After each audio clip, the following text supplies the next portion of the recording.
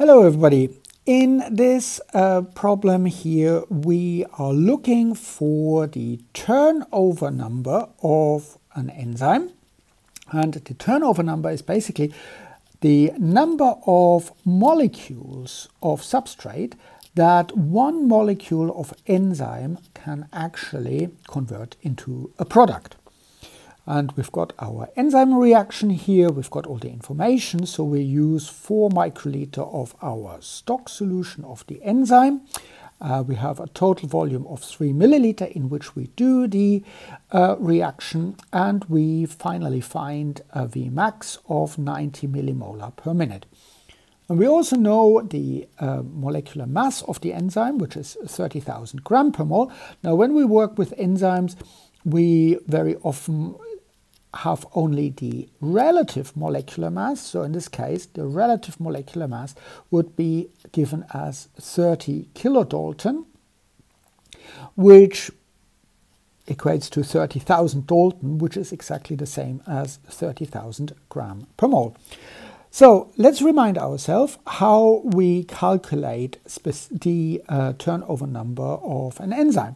We know that Vmax is defined as the total enzyme concentration, that's the total enzyme concentration, times the rate constant from the enzyme substrate complex to the product, and usually this is given as, or as known as, kcat, the catalytic constant.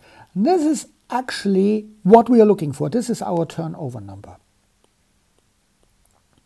So all we really need to do is we can easily rearrange this equation and get kcat. So kcat, turnover number, is Vmax divided by the enzyme concentration. And we already have Vmax, so we just need to calculate our total enzyme concentration. Now we know that we have a certain amount of grams in our 3 milliliter, so we can easily calculate that. So we can say the grams of enzyme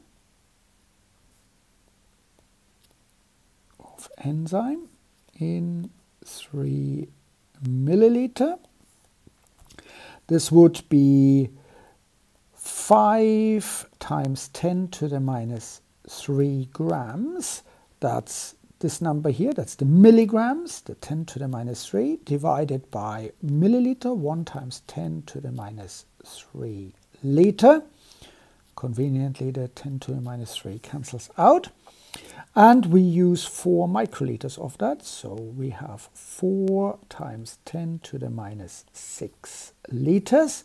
We can see the liters cancel out, and therefore we have 5 times 4 times 10 to the minus 6. That gives us 20 times 10 to the minus 6 gram in 3 times 10 to the minus 3 liters. So that was here our total volume of the reaction.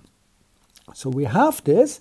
Now we need to convert this gram per liter into mole per liter for the enzyme concentration, and that's quite easy to do. So we have 20 times 10 to the minus 6 gram in 3 times 10 to the minus 3 liters.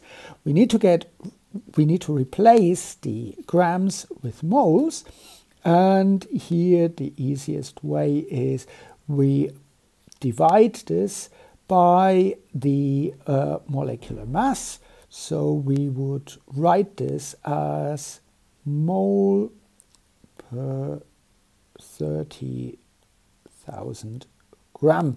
What we see is that the grams cancel out, and we've got the unit mole per liter back. So what we need to do is we need to calculate what is 20 times 10 to the minus 6 divided by 3 times 10 to the minus 3 divided by 30,000. And if we put that in a calculator, we would get something like 2.2 times 10 to the minus 7 mole per liter. So that is our enzyme concentration. Here is our enzyme concentration. And we have this one, we know Vmax, and all we need to do is put that together. So we have K cat equals, and that was 90 millimolar per minute. So we have 90 times 10 to the minus 3 molar per minute divided by 2.2 times 10 to the minus 7 molar.